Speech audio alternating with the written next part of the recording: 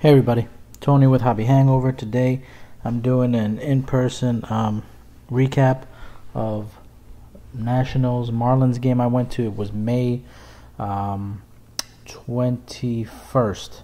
It was a Saturday, and it was also a bobblehead giveaway.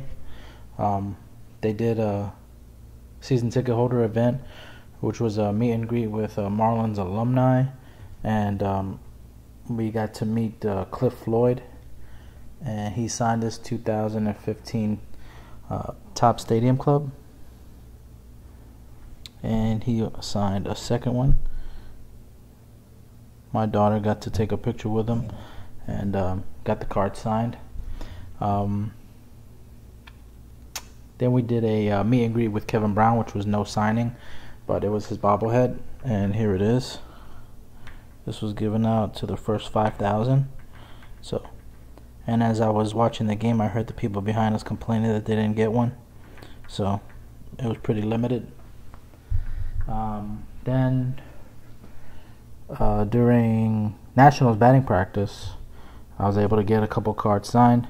Here's Jason Worth on the Topps Archives. Actually, that's Heritage.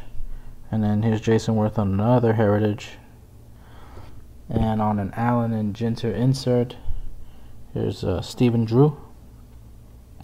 Those are the cards that I got signed.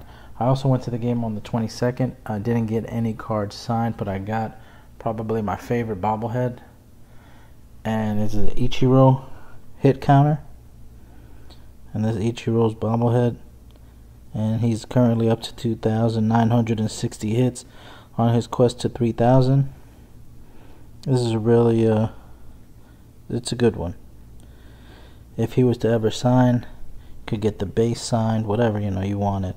But there was quite a few people there for this one, and they gave this away to first 12,000. So pretty much everybody got one. My daughter also got to run the bases on Sunday in the Diamond Dash. I'll put the scans up at the end of the video and on my Instagram, Hobby Hangover. I'll try to include everything. Sometimes I forget because I'm doing these recaps, a couple days later. Thanks for watching. Please like and subscribe. Keep coming.